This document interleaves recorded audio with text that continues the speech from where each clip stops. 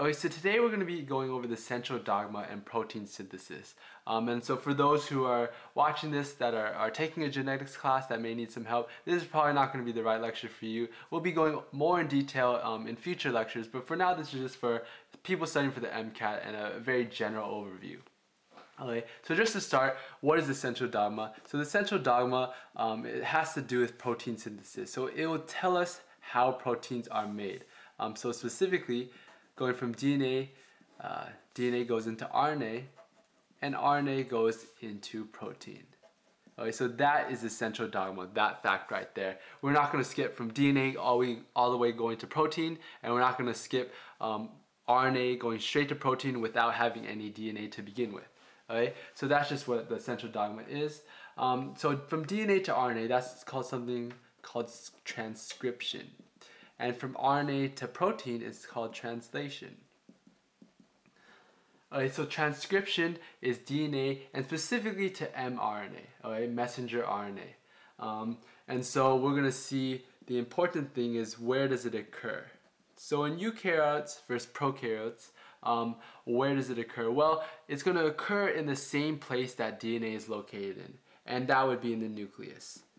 And that's only for eukaryotes. But the same thing goes for prokaryotes. It's going to happen in the same place where DNA is located, but there is no nucleus, so it's going to be in the cytoplasm. Okay? So what does this? So RNA polymerase does this, and this is an enzyme similar to DNA polymerase, where it'll lay down the tracks. Okay? And so it'll convert DNA into RNA.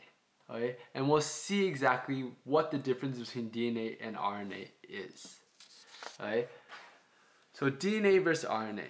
So if we have RNA on this side and we'll put DNA on this side, we'll go over some of the very key points that you'll need to know. Okay? So the first thing is that RNA is single-stranded versus DNA is double-stranded. Okay? So we have that double helix versus just a single strand of RNA. Okay? The nucleotides involved will be A, U, G, and C versus A, T, G, and C. So we see that what has changed is the T and the U. And so if we can remember, A binds with T and G binds with C, so the same would be true, G binds with C, and so now we can pretty much assume that A is going to bind with U. Okay? The next thing we're going to look at is ribose versus deoxyribose. Okay, so what does that mean? So remember, ribose looks something like this. And we had our little CH2 group right here and our bases, but that's not exactly ribose, that's adding stuff onto it.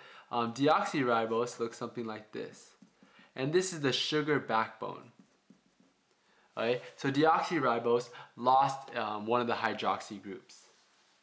Okay? And so the final thing we're going to be looking at is the speed. So the speed, how long do these things last? So the amount that RNA lasts is a very short amount of time versus DNA is very long. You can imagine that your DNA will stay with you forever.